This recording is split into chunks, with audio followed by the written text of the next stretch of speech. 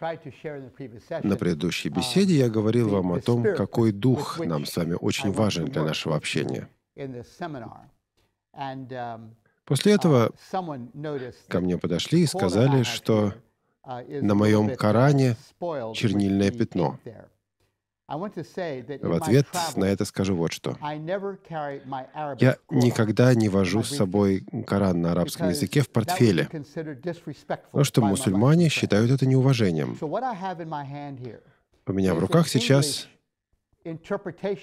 английский перевод или английское толкование Корана. С точки зрения мусульманина, это не Коран. Всякий перевод — это толкование. Коран бывает только на арабском языке. Так вот, арабский Коран я в портфеле не вожу, потому что неуважением считается положить Коран вместе с другими книгами. И в данном случае даже на английском переводе Корана оказалось чернильное пятно, и мне нужен другой перевод, мне нужно другое издание, потому что нельзя так обращаться с Кораном. Еще у меня в руке Библия. Это английский перевод Библии. Мы, христиане, переводим Священное Писание на все возможные языки. И мы всегда с собой носим и возим Библии. Это перевод Божьего Слова. А с точки зрения мусульманина, всякий перевод Корана перестает быть подлинным Кораном. Это скорее толкование, это пересказ Корана, но ни в коем случае не Коран. Хотелось бы сказать несколько слов о моем пути среди мусульман. Эта беседа понадобится нам в качестве основы для того, о чем мы будем говорить в ближайшую неделю. Дело в том, что в наших беседах я неоднократно буду полагаться на то, что узнал, что понял на протяжении многих лет общения с мусульманами. Дружба с мусульманами началась для меня в 1963 году, когда мы с женой Грейс и двумя дочерьми, Дорис, которой тогда было 2 месяца, и Кэрен, которой было 2 года, мы с ними уехали из Штатов в Сомали. В Танзании я ни разу не встречался с мусульманами. Мы общались с приверженцами традиционных африканских религий, но не ислама. И со временем я понял, что Господь призывает меня к миссионерской деятельности. Но сначала я никак не мог понять, что Бог призывает меня к общению с мусульманами. Я был правоверным христианином и не думал, что мне нужно будет идти к мусульманам.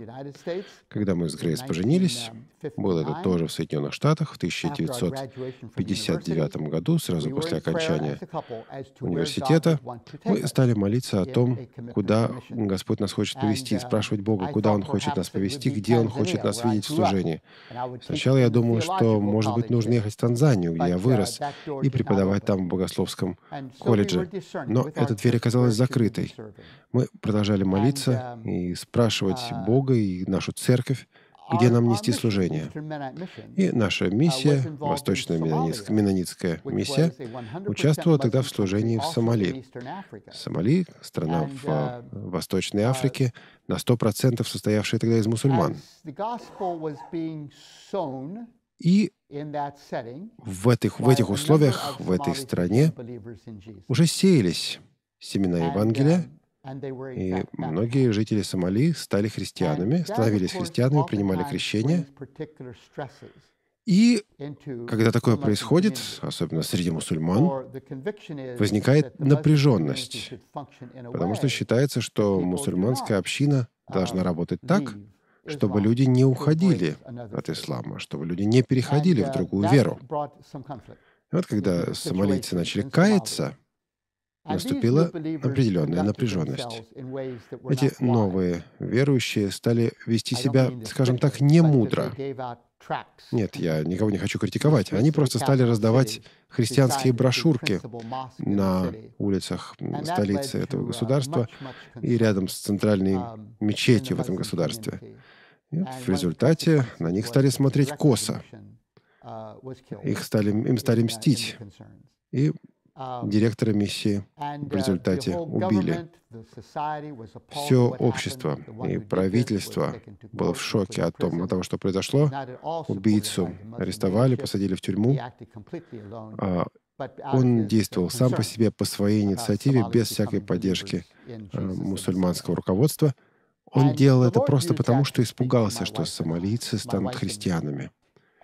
Вот в результате этого события, через это событие Господь проговорил к нам с женой и сказал нам, что мы должны поехать в Сомали и заняться там миссионерской деятельностью вместо этого убитого брата. И вот мы отправились в Сомали, понимая, что Господь нас призывает туда. Нас приняли с распростертыми объятиями. Я помню, как прилетел в аэропорт Могадишу, столицы Сомали. Огромное впечатление произвело на меня Божье дело, Божье присутствие в этой стране. Я услышал, как имя Божие, Аллах, провозглашалось более 1000 раз, пока мы проходили через паспортный контроль и таможню. Постоянно, везде звучало имя Аллах, Бог. Гораздо больше, чем в нашей стране, в Соединенных Штатах. В Штатах все знают о Боге, но нельзя сказать, что Бог пронизывает нашу культуру. А в Сомали его присутствие пронизывало все вокруг.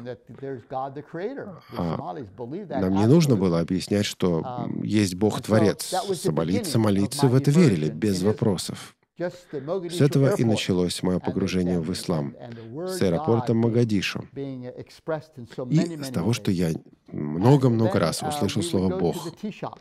Потом мы по вечерам заходили в чайные. Нет, мы — это мужчины. Женщины туда не заходили. Но мы, мужчины, приходили в чайные чайку попить. И неизбежно речь заходила о Боге. Неизбежно. Нельзя было встретиться с сомалийским мусульманином и не поговорить о Боге. Нельзя было встретиться с сомалийским мусульманином так, чтобы Бог не стал центром нашей беседы. Это для меня было поразительно. Оказаться погруженным в ислам, оказаться погруженным в это понимание Бога, осознание Бога. Нас приняли с распростертыми объятиями. Приняли сами сомалийцы. Они определили те служения, в которых мы должны участвовать. Не было так, чтобы мы приехали и сказали: вот мы для вас сделаем то-то и то-то и то-то.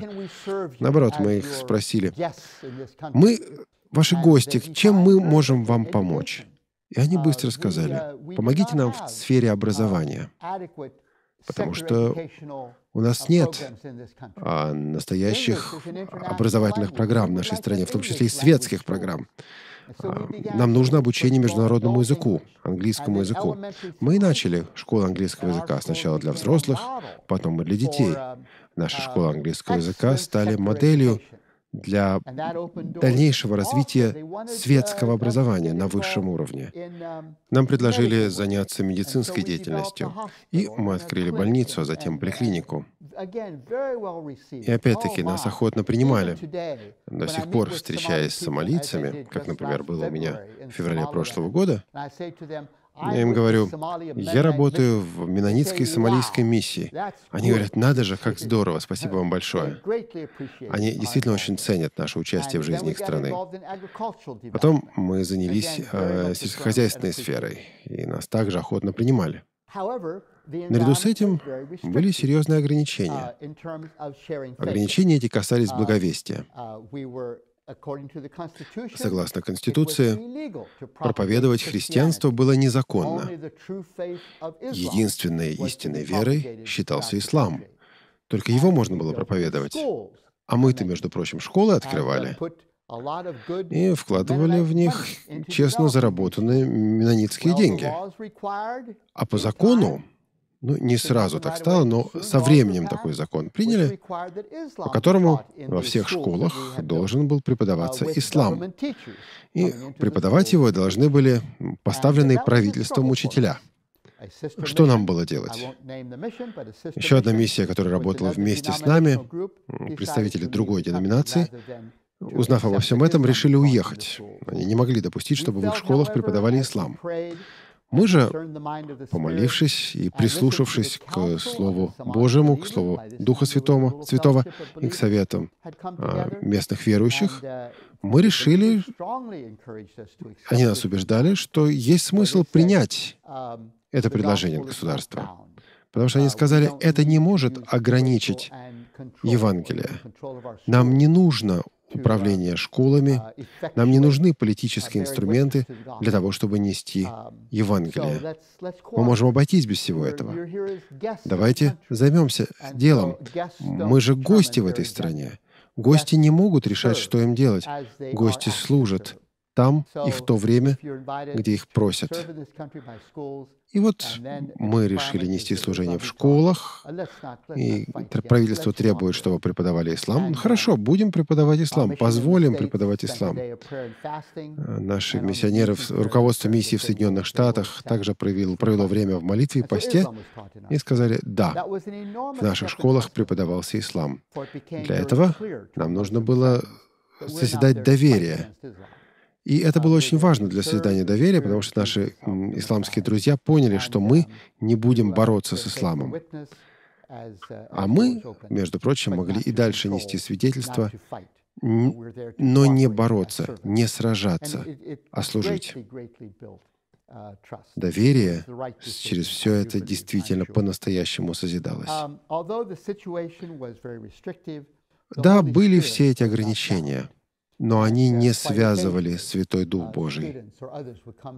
Учащиеся, студенты и другие люди приходили к нам в гости и просили с ними позаниматься Библией. Они говорили, мы хотим узнать подробнее о Мессии, которого вы любите, которому вы следуете. И вот в результате зарождались общины верующих. Небольшие, но все-таки общины верующих. Спокойно, потихоньку, хотя все отлично знали, что эти общины существуют, просто тихо и как бы незаметно работал, действовал Святой Дух Божий. В качестве примера расскажу короткую историю. Однажды меня пригласили к руководителю местного отдела образования того города, в котором я трудился, в Сомали. И вот руководитель отдела образования мне говорит, я слышал, что учащиеся в вашей школе становятся христианами, верующими в Иисуса Мессию, а это незаконно.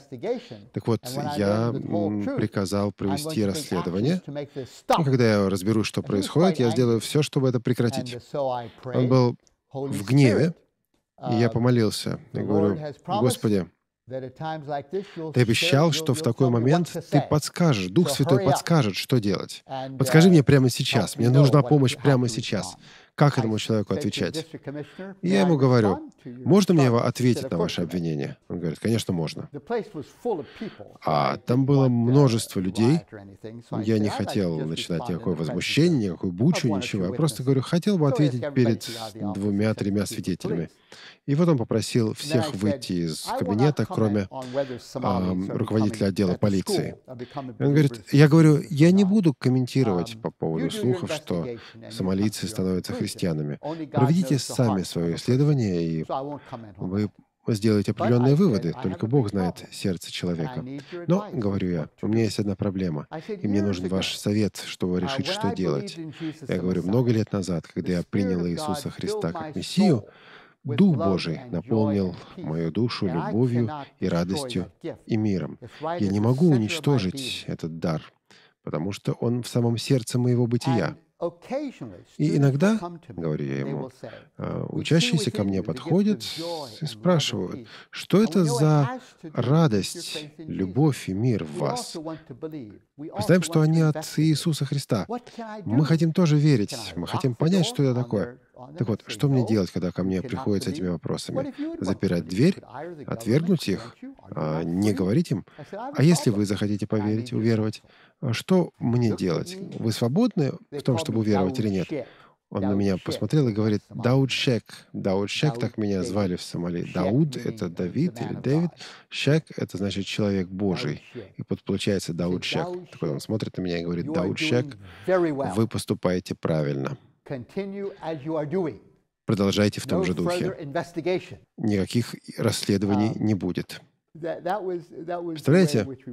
Вот так мы и работали, так мы и трудились в Сомали. С одной стороны, ограниченность, но с другой стороны, что может и кто может ограничить Святого Духа? Всегда есть такие люди, как Никодим, которые ночью приходили или вечером приходили и просили, чтобы им дали Библию, или чтобы с ними провели библейские занятия, или чтобы мы пришли на общение верующих. Мы воспринимали наши школы и медицинские учреждения как признаки Божьего Царства. Признаки Божьего Царства. Помните, как Иисус совершал добро, совершал добрые дела. И эти добрые дела Иисуса стали как бы знаками Царства, приближения Царства. Когда Он исцелял больных, когда Он кормил голодных. Все это знаки или признаки Божьего Царства. Вот и мы воспринимали наши школы как знаки или признаки Божьего Царства. Открыто проповедовать Евангелие было нельзя, а добрые дела делать можно. Эти добрые дела, как говорит апостол Павел в послании к Коринфянам, и есть наше письмо Христово. Люди могли читать нашу жизнь. В нашей жизни, в делах добра нашей жизни, они видели знаки Царства Небесного. Знаки или признаки Царства Небесного давали жизненное пространство и для церкви. Люди говорили: надо же, если это признаки Божьего Царства, то Божье Царство должно быть чем-то великолепным, чем-то прекрасным. Таким образом, наши добрые дела давали жизненное пространство для церкви и также становились открытым приглашением для сомалийцев задуматься, кто же это такой Иисус, производящий в нашей жизни и нашем служении эти знаки Божьего Царства. Так что в результате все получилось очень и очень здорово. В результате образовывались небольшие общения верующих, общины верующих. Мы этому очень радовались. Мы с женой готовы были посвятить всю жизнь сомалийской церкви, потому что стало очевидно, что всякие недопонимания между мусульманами и христианами, всякое неправильное восприятие Евангелия, все это серьезно укоренилось в культуре, серьезно укоренилось в сердцах. Одного дня, одного года, даже 2 или 3 лет недостаточно, чтобы все это исправить. Нужно очень и очень долго работать. Нужно было укреплять доверие, нужно было избавляться от взаимной подозрительности. Вот мы и готовы были трудиться в Сомали на протяжении всей оставшейся жизни. И для нас было огромным разочарованием и неожиданностью, что через 10 лет нам пришлось уехать из Сомали. Интересно, что уехать нам пришлось не потому, что мусульмане выгнали. Нет, не поэтому. В 1969 году в Сомали произошла революция, марксистская коммунистическая революция. Дело в том, что революцию совершили офицеры, которые получили образование в Советском Союзе. Вот они поучились в Советском Союзе, вернулись в Сомали и устроили революцию. Пришли марксисты-ленинисты. Вот марксистско-ленинское правительство укоренилось в Сомали, и получали они весьма серьезную поддержку, экономическую, в частности, поддержку. Советы были недовольны тем, что западные организации работают в Сомали. Выгнали сначала миротворцев, потом западно-германские организации, а затем и сомалийскую менонитскую миссию. Нас выгнали уже последними, но все-таки выгнали. И многие сомалийцы нас провожали со слезами на глазах. Они хотели бы, чтобы мы остались, но это было уже невозможно. Вот мы с супругой переехали из Сомали в Кению. А тут нам понадобится карта. Так, Танзания, вот где я родился. Вот Сомали, Африканский рог. И к югу от Сомали находится Кения. Сомали на 100% мусульмане, Кения на 80% христиане. С точки зрения веры, кажется, совершенно все по-разному. Однако на 7% Кения состоит из мусульман, 80% христиан, 7% мусульман. Вот мы переехали в Кению, мы переехали в Найроби, столицу Кении, и поселились в мусульманском квартале Найроби. То есть основную часть населения здесь составляли мусульмане, как, собственно, и в Сомали. Итак, мы переехали в Кению, мы переехали в мусульманский район города для того, чтобы с мусульманами работать и дальше. Этот район Найроби назывался Исле.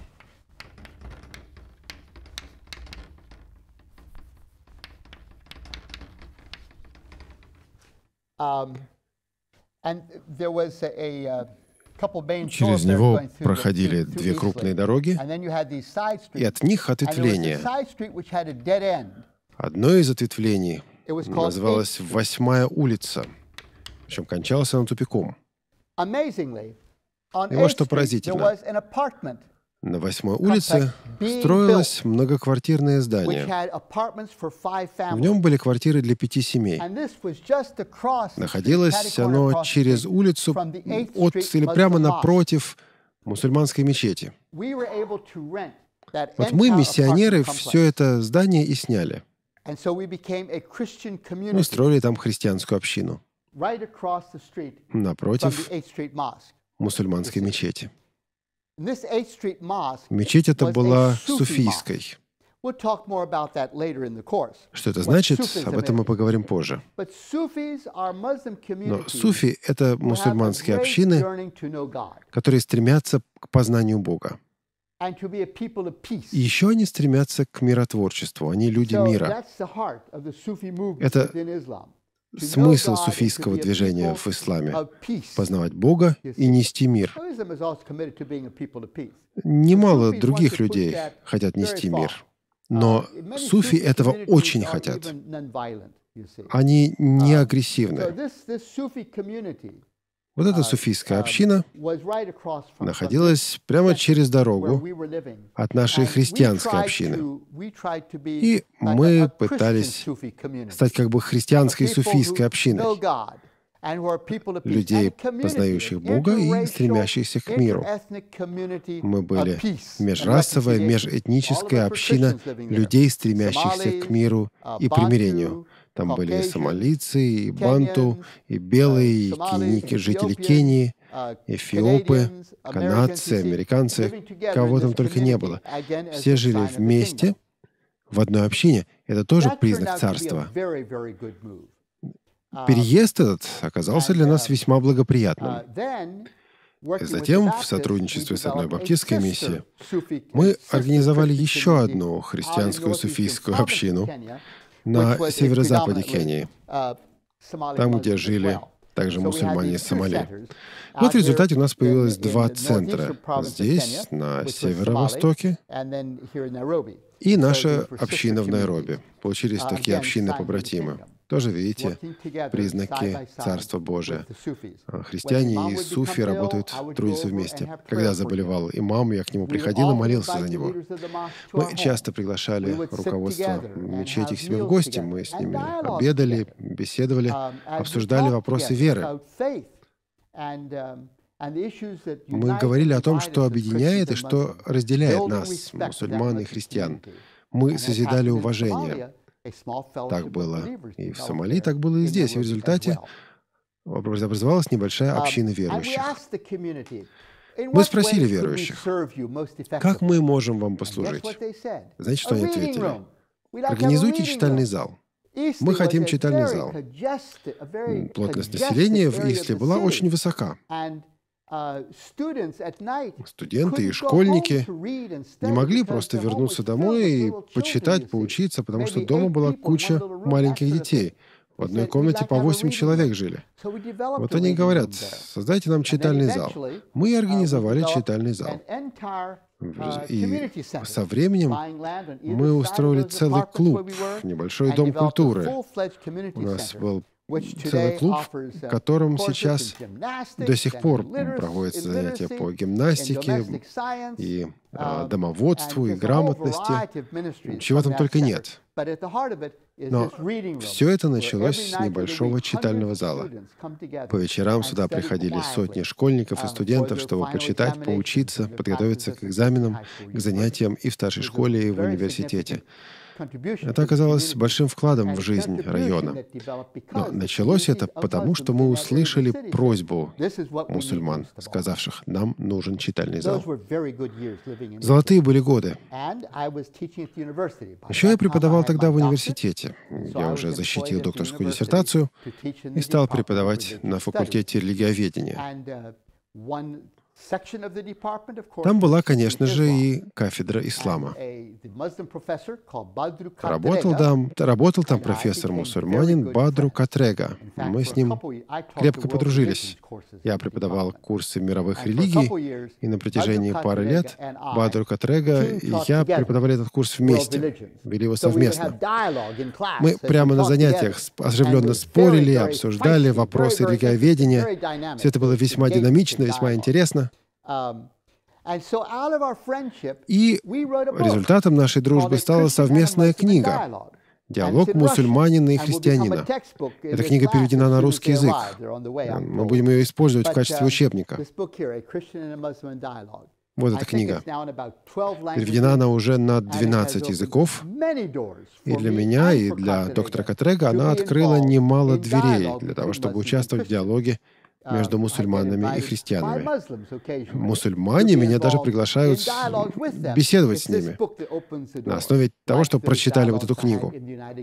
Как, например, было в Великобритании. Помните, я вам об этом уже рассказывал. Почему они меня пригласили? Потому что вот эту книжку прочитали. Они увидели, с каким духом написана эта книга. В первой части книги Катрега рассказывает мне о своей вере.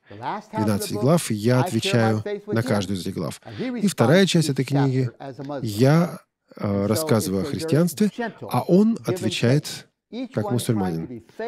Все очень мило, все очень по-доброму. Каждый из нас с уважением рассказывает о своей вере своему оппоненту. И эта книга открыла немало дверей. Сам Бог это устроил. Результатом нашего пребывания в Кении стал также курс по изучению Библии для мусульман. Курс этот назывался «Народ Божий». О нем я скажу очень коротко, потому что мы поговорим о нем подробнее позже. Скажу пока только вот что. На разработку этого курса понадобилось 4 года. И там 4 курса, на самом деле, это серия из 4 курсов. Рецензентами этого курса стали сами мусульмане. На основе их рецензии мы изменяли и дополняли курс, перерабатывали его. Этот курс уже переведен на 45 языков. Его используют в разных странах мира. И десятки тысяч мусульман проходят этот курс. Насколько я знаю, мусульманские общины против этого курса не возражают. Они видят, что Евангелие действительно благая весть. Кроме того, этот курс разработан в контексте ислама. Мы строим мосты, а не стены. Вот он еще один результат нашего служения в Найроби, в Кении.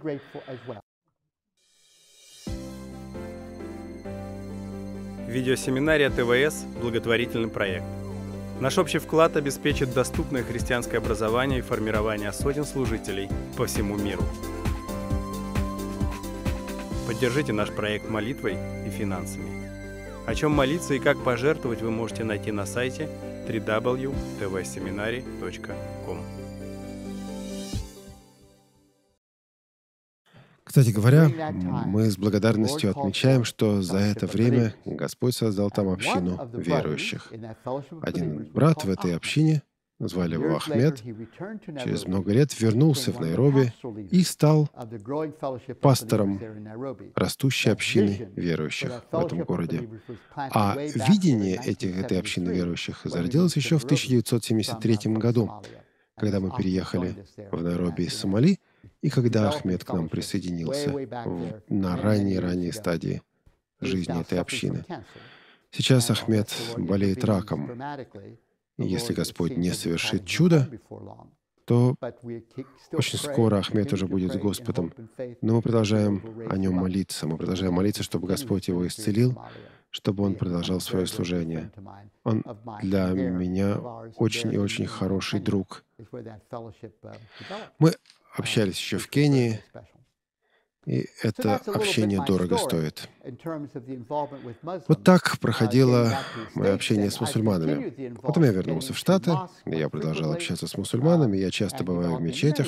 У меня немало друзей среди мусульман Соединенных Штатов. Работаю я и по всему миру. Приглашают меня в такие места, как Косово, был недавно в Иране и в других странах. Я участвую в диалоге с мусульманскими богословами. Двери открываются во многом благодаря вот этой книге «Диалог». Я пытаюсь отдать отчет в своем уповании, но делать это с благоговением и уважением. И вот в ближайшие несколько дней я буду полагаться на свой жизненный опыт. Я тоже учусь. Я не эксперт, я только учусь. Все мы только учимся. Экспертов здесь нет. Мы будем учиться вместе, мы будем путешествовать вместе, чтобы с верностью передать то, что Господь нам дал.